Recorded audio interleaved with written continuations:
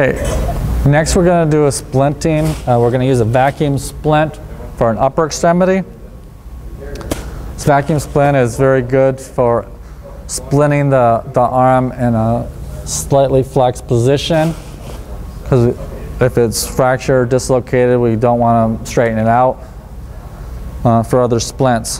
So for this one, we want to make sure we have our shorter splint.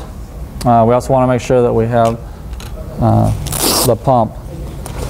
We also want to make sure if we need to add some air to make the beans loose, to kind of evenly distribute it between the top and the bottom.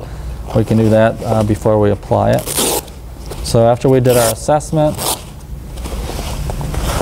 again, we want to try to move the arm as little as possible.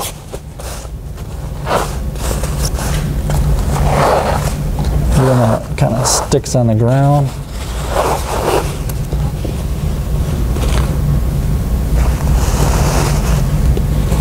And we did notice that some of these you may need to go up onto the shoulder just so that it attaches properly. So we have 4 Velcro spots.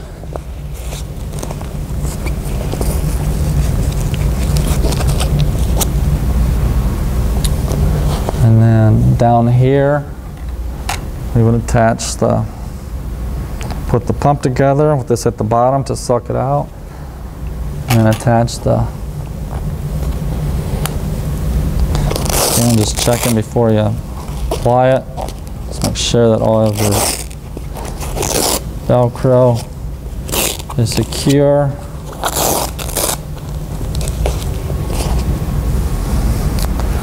And again, tell her that, let you know when she starts to feel it becoming more rigid on her arm.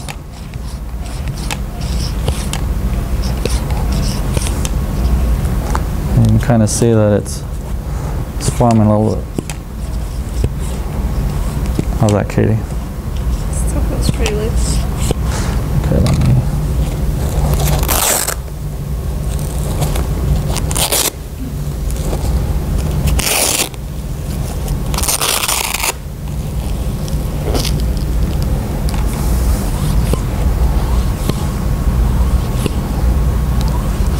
Again, we might have needed to move some of the beans, different spots, just to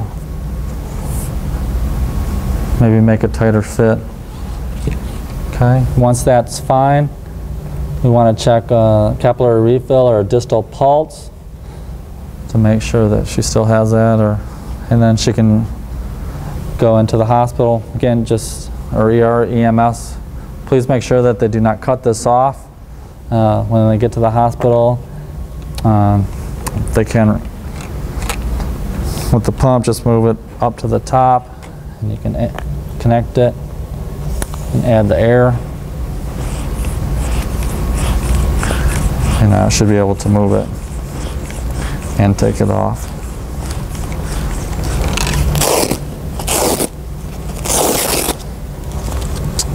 And that is the splinting for an upper extremity with using a vacuum splint.